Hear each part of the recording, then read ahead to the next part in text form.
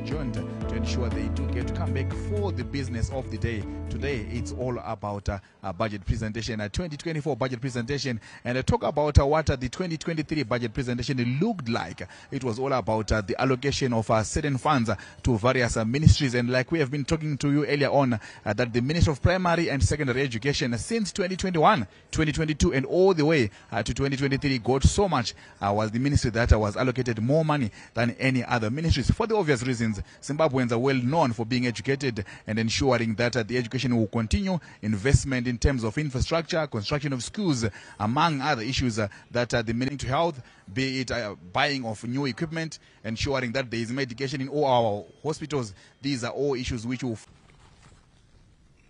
Let me take this opportunity to thank His Excellency the President, Dr. E.D. Mnangagwa, of this budget.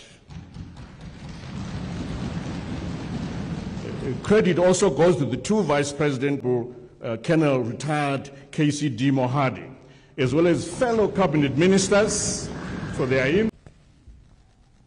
I now turn to social protection.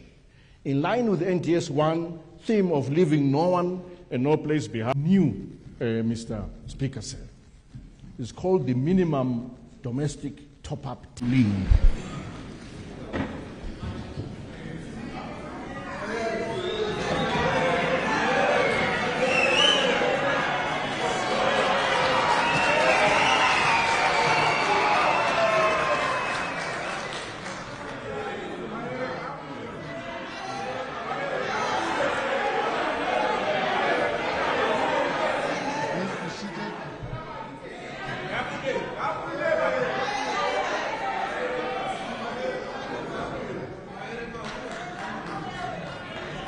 Please be seated.